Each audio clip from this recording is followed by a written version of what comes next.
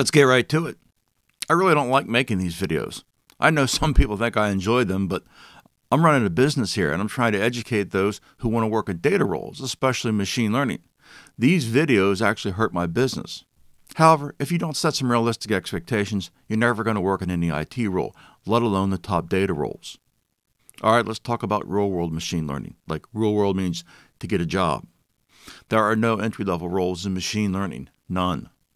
The top job in AI is the machine learning engineer. It's not the data scientist. The data scientist role is dead. All the jobs listed for fake or scientists, what I call them, are really for machine learning engineers. Your degree in IT is worthless.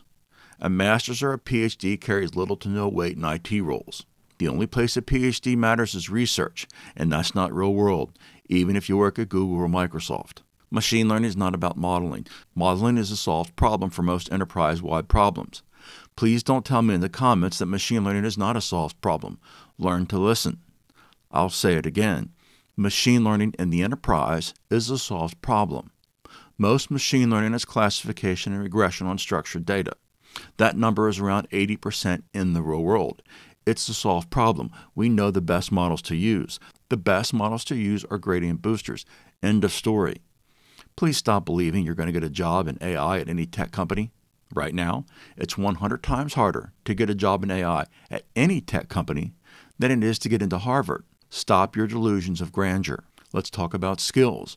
Right now, 95% of all machine learning engineering roles, jobs, have SQL as the top skill.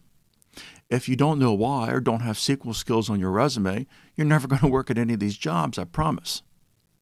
Right now, there are over 300,000 open jobs for machine learning engineers that are not being filled. Let me say that another way. Companies aren't hiring anyone for these roles. Companies would rather let these roles sit empty than put an amateur in this role. In machine learning, data is king.